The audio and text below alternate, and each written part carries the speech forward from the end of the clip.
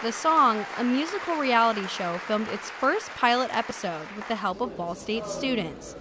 Music media production majors at the university were offered an opportunity to experience professional commercial production.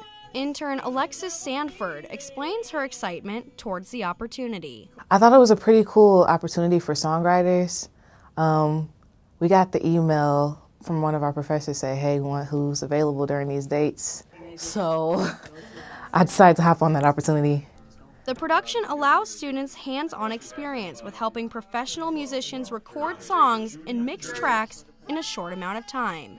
On Saturday night, the recording began with students prepared and a live studio audience.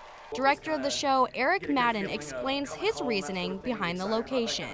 Yeah, when I was informed about it being here at Ball State, it was a come-home type of feeling. I spent 9 years here. I've got my bachelor's degree and a master's degree from here. So the whole show concept, as well as its location, was really a hit home for me. We've got film production, film/TV production, we've got Ball State, we've got music.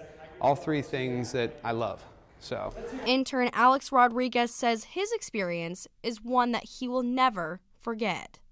It's one of those moments that you don't really see happen all too much around here, but the School of Music just is its own little entity, kind of does its own thing, and it'll have a variety of artists come by, but nothing too like spectacular comes in. Normally that's up to Emmons, but this one they kind of sought out our specific building, our department, and everything, and I just think it's a really, really awesome opportunity.